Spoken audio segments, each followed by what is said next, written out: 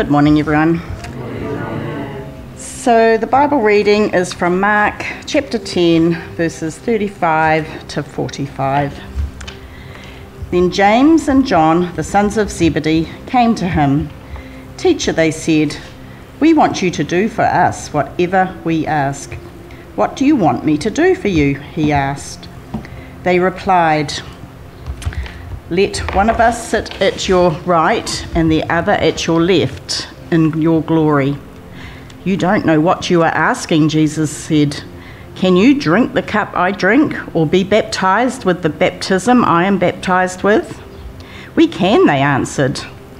Jesus said to them, "You will drink the cup I drink and be baptized with the baptism I am baptized with, but to sit at my right or left is not for me to grant. These places belong to those for whom they have been prepared." When the 10 heard about this, they became indignant with James and John. Jesus called them together and said, "You know that those who are regarded as rulers of the Gentiles lord it over them, and their high officials exercise authority over them. Not so with you. Instead, whoever wants to become great among you must be your servant, and whoever wants to be first must be slave of all. For even the Son of Man did not come to be served, but to serve, and to give his life as a ransom for many." May God add his blessing and understanding to the reading of his word. Right, good evening everyone. So I'm subbing in for Nick at the moment. It's Monday night, and the sermon that Nick preached yesterday didn't get properly recorded. And Nick's away this week. He's chairperson of the Northern Presbytery. He's down in Wellington on Presbytery business. And so he's asked me to read his sermon for you. So I'm very happy to do that. And his sermon is on the topic today of an attitude of service. And it's interesting because I arrived about 10 minutes ago and there was Bruce out there. He's just repainted the yellow lines out in the parking area, and he's watering the plants for us, and it's really hot outside. And he's out there serving the Lord. And then Bill Boyce arrives at the end of a long day at work and jumps out of his car and runs in so that we can start recording because he's got another thing on tonight.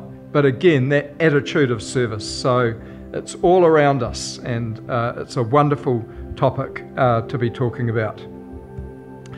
So the passage is Mark 10, 35 to 45. And I think Bill's already recorded the reading. So we'll go straight into the sermon. Let's pray first. Our loving God and Heavenly Father, we thank you for your precious word, the Bible. We thank you for the only sure foundation on which to build our lives. And Lord, we do pray that you will speak to us through your word and through this sermon that Nick has prepared. We pray this in Jesus' name. Amen. So today the topic is attitude of service, and we're winding up the series on service. It is a big subject because Jesus talked so much about this topic and how service related to life in God's kingdom. Many of his parables related to serving, and this theme was carried through into the teachings of the apostles in the rest of the New Testament. Service is an integral part of the Christian life. But having said that, perhaps sometimes it's fair to say that this theme of service can be weaponized within the church, particularly if we're short of people for a working bee somewhere. Sometimes a series like this can be a little bit like, pack up your bags, we're going on a guilt trip. And possibly that's why we had the reaction we did when I introduced this topic a month ago. It was in the first service, and I said, today we're going to start a new series. And everyone went, "Yay!" Then I said, "It's going to be on servanthood." And there was silence. But hopefully what you've picked up over this series is that when Jesus talked about service, he wasn't simply talking about service to keep our church programs running, as important as they are. He spoke about service as a part of the life of discipleship. As the Messiah, his own life was all about being a servant. He dedicated his life to serving God and to serving others. In John 5, verse 19, Jesus talked about serving God. "Very truly, I tell you, the Son can do nothing by himself. He can only do what he sees his Father doing. Because whatever the Father does, the Son also does." He also talked about serving us. In Mark 10 and 45, he said, "For even the Son of Man did not come to be served, but to serve, and to give his life as a ransom for many." Jesus' life was based around service. And he expected, and he still expects, his followers to have the same attitude. Because we serve, we mature more and more into the likeness of Jesus and the person he has made us to be. Our service and our growth are connected. If we don't serve, we won't grow in Christ. It's as simple as that. Now, over the last month, we have spent time exploring some aspects of how Jesus described servanthood. In the first week, we talked about the power of serving together in unity. We talked about how God has designed us in a way that when we work together, we have the potential to do anything we put our mind to do. In the second week, we talked about the different ways that God has equipped each one of us to serve. We all have different gifts and skills and abilities that God has given us.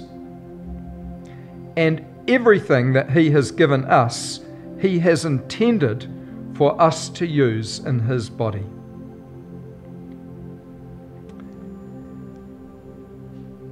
In the same way that Jesus used the lunch of a small boy to feed the crowd of thousands, we all have something to share.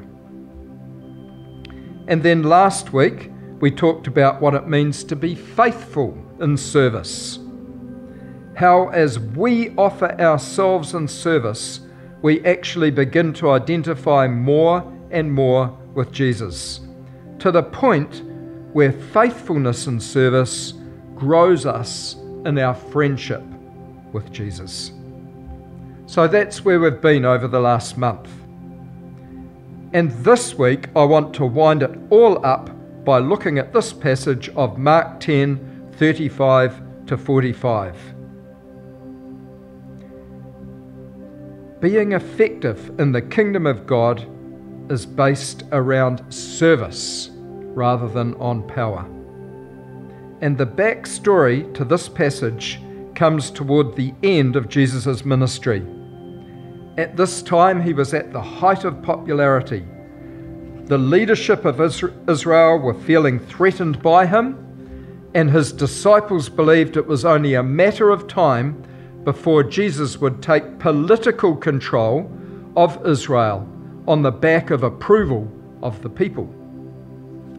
So secretly, his disciples began to make plans as to what positions they would have when Jesus rose to power.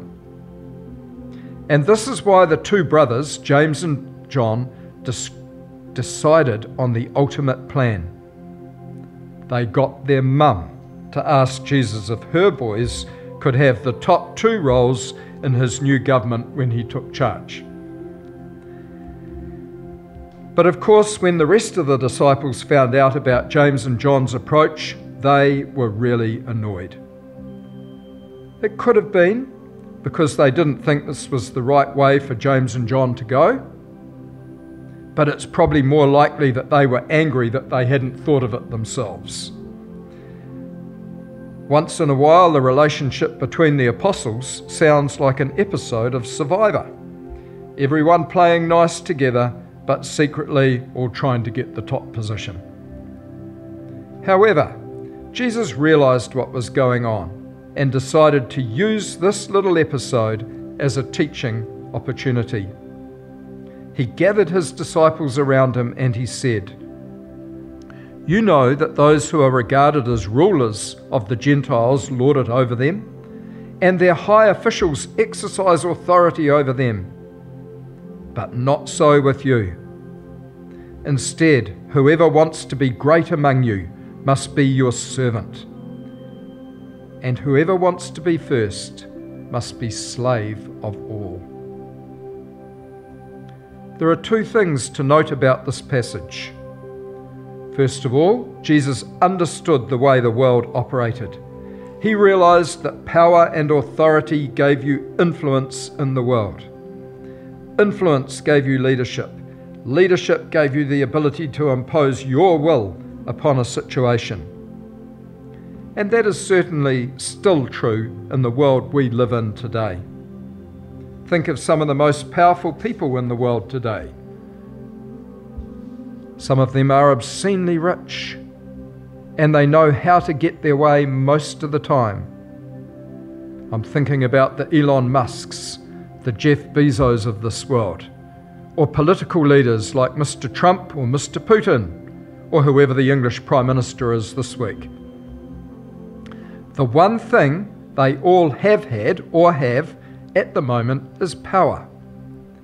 But you certainly would not think of them as servants, would you? Things were no different back in Jesus' day. Back then, being a helpful person or a kind person was not always considered an attribute to leadership. Being a driven person or someone who knew how to drive others, that was what people were looking for. The more things change, the more they stay the same. However, the second thing that Jesus said was that in God's kingdom, things operate differently. Whoever wants to be great among you must be your servant, and whoever wants to be first must be slave of all. So I guess the big question is, does what Jesus say actually work? Or is it one of those sayings that just looks good on a motivational poster, but in reality doesn't work at all? Do we recognise leaders on the basis of whether they give us results in the short term, or on whether they will be faithful to Jesus over the long term? And this can be a challenging subject for us. So I want to illustrate these differences by telling a story. Are you up for a story? And this is actually a true story about 2 missionaries, one called Paulinus and the other Aidan. Paulinus was a priest sent by the Church of Rome to evangelize Britain in 1400 years ago. At this stage, the church had become quite wealthy and powerful in Rome and in southern Europe, but with the exception of Ireland, most of the nations around northern Europe were not Christian at all. So Paulinus was sent over to evangelize England in the name of the church. How was he going to go about it? Well, his plan was quite a sensible 3-step approach. 1, find the most powerful leader who would listen, 2, convert him, and 3, get him to order everyone else to follow Jesus. Job done. Kind of makes sense, going straight to the top. So that's what Paulinus did. He came as an ambassador from the church in Rome, dressed in the finest robes with the best expensive gifts that Italy had to offer. And he struck up a friendship with a young king by the name of Edwin. As a potential Christian prospect, Edwin seemed to tick all the boxes. He had a Christian wife, his advisors were friendly to the idea, and even better, as a young man, Edwin had experienced a vision while on the run from another king. In this vision, he had encountered a young man with a crown of thorns on his head shaped like a cross. This young man promised to rescue Edwin from danger and told him in the future he would meet a teacher of the cross who he must obey. So, with all this knowledge, Paulinus was pretty confident he was on the right path. But despite this, Edwin was reluctant to become a Christian. And this reluctance continued year after year for over 20 years. Throughout this time, Paulinus continued to urge Edwin to commit his life to Jesus. All the time offering gifts and gold from Rome just to encourage him. And then one day it all came together. Edwin narrowly avoided an assassination attempt on his life. So when he recovered, Paulinus challenged him on where he was with God. To which Edwin replied, "If God helps me win my upcoming battle over the King of Wessex, then I will become a Christian." And lo and behold, when Edwin returned victorious, Paulinus baptized Edwin. Then Edwin ordered all his subjects to become Christians. So Paulinus became busy baptizing tens of thousands in the nearby River Glen and teaching them about Jesus. Edwin even built a massive cathedral for Paulinus, which was full one Sunday to the next, with worshippers from throughout the land. And during this season, the land was blessed. It was said over the following years of Edwin's reign that a woman could walk safely through his kingdom, from one side to the other, without getting attacked. I guess that might sound like a low bar, but in that time it was pretty important. So Edwin's empire lasted for a good long time, a full 7 years, until a couple of other kings united to kill him in battle. And guess what happened to Edwin and Paulinus's Christian kingdom? It disappeared. There were some who remained faithful, the cathedral was still there, but the vast majority returned to their pagan practices. And within a short time, it was like nothing had changed. So you can't argue that Paulinus had results. It's just that his results only lasted as long as the king. This leads us to the next story. Around the time of Edwin's death, there was another man who arrived in England. This man also had a heart to reach the English people for Jesus. He was an Irish monk named Aidan. Now, Aidan's approach was quite different. While Paulinus's strategy was to go to the top of society, Aidan did the opposite. He went to the bottom of society. He and his followers walked around the common folk, the villagers, and Aidan spent his time getting to know the locals, hearing their stories and sharing the gospel when invited to do so.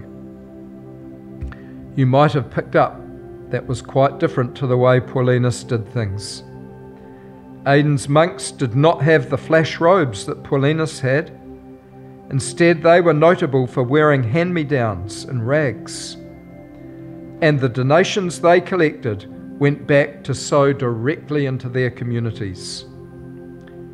And then, every once in a while, as they felt God lead, Aidan would set up a community near a village called a monastery. That was how they did it in Ireland. The monasteries were led by Aidan's followers, and they were dedicated to a number of things: to worship and prayer, to healing, to educating the people of the villages with things like growing crops, reading, and technology. And, perhaps not surprisingly, people started to see that there was some advantage in having these guys around. So Aidan's monasteries started to spread throughout the English countryside.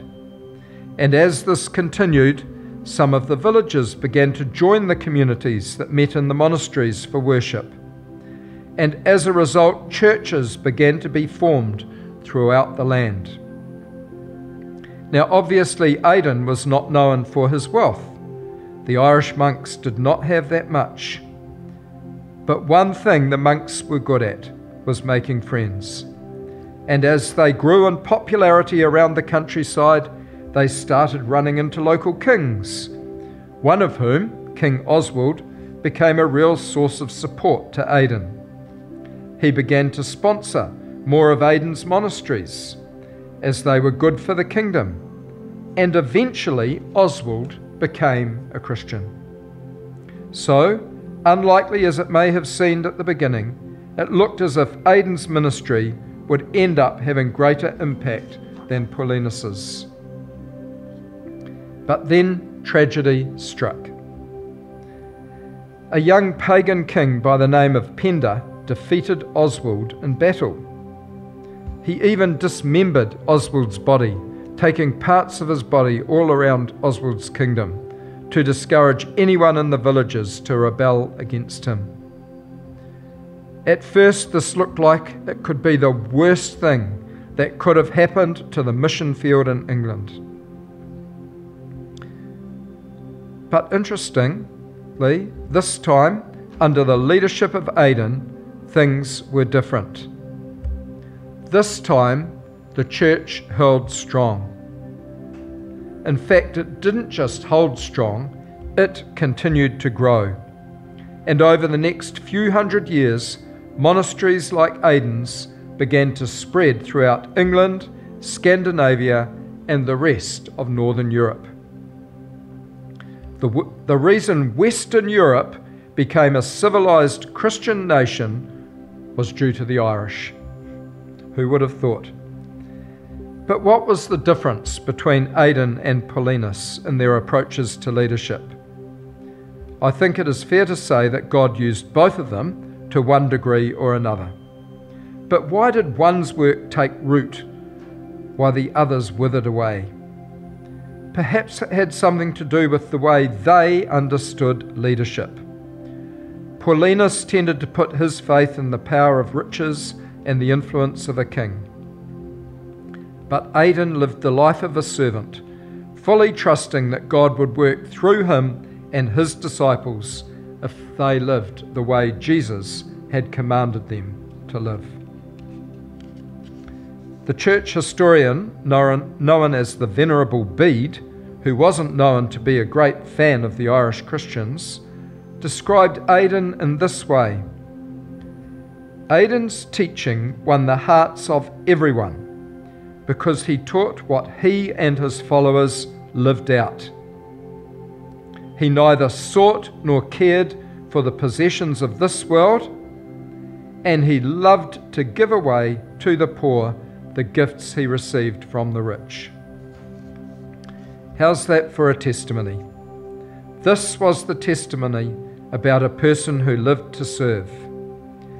That was who Aidan was. His approach to life was based in the way of God's kingdom rather than in the way of the world. It was a demonstration of Jesus' teaching that effective leadership comes through humbling ourselves to serve other people. This is the way that lasts the distance. As we saw in the story of Paulinus, leadership that comes from use of power or wealth, while it may look effective in the short term, it will not go the distance. So let's bring this home. How do we understand leadership? When we think about effective leadership, whether it be in the home or at work or at church, how do we understand it? Do we exercise leadership by power or by the way we serve others? This is not simply a rule for our behaviour on a Sunday. Jesus was saying this as a guiding principle for our lives. How we commit ourselves to serving other people matters. Whether it is serving our wife or our husband, our children, our workmates, the people next to us in church, the people we encounter in our day-to-day lives, like those at the checkout counter. How do we understand our role here as servants? Or are we here to be served? Do we do what we do because it is convenient for us? Or are we willing to inconvenience ourselves for the people that God has placed around us? As I said at the outset of this series, as a church we are so blessed with people who have been willing to give their lives over in service. But it is important that we learn to recognise the why we do these things. We serve to grow together as the body of Christ. We serve to develop the gifts that God has given each one of us. We serve to identify with Jesus, the one who came to serve us. And we serve because this is the way God brings the influence of the kingdom of heaven to the places around us. Not by might, not by power, but by my Spirit. So let's pray.